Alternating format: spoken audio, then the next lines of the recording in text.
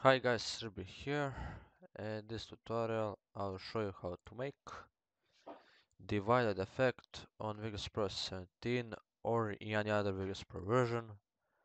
So for this tutorial we of course see a source, which is right here, and of course see the Vegas. It can be other versions like 60, 50, 40, 30 or etc, or new versions like 70, 80, 90, 20 etc. So let's get into this tutorial. So first of all, you basically need to go to channel blend and choose the RGB to BGR option there. Then you need to go to deform and choose the divided effect option. And so basically this is how it looks. So the amount is minus 0.120, the amount. Center image is checked, left, right are enabled to 1, top is middle, bottom is -1, horizontal 1, vertical -1.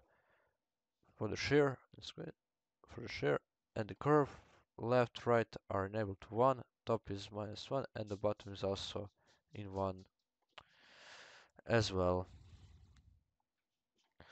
And basically, that's for the visuals. We can now go for the audio. So for the audio, you basically need to go to properties and choose one of the following methods. It can be either ASCII method with the stretch attributes of either efficient or the pro, or the class method with the stretch attributes of efficient. It drives up-pitched minimum echo.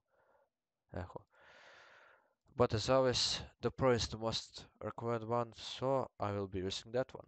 So yeah, and the one and only pitch for this effect is -12.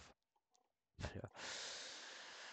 And now, since without the effect, we can now preview it.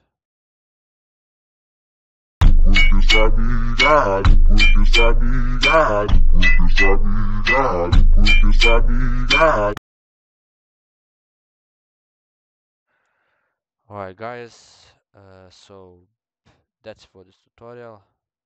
This is me, sign off.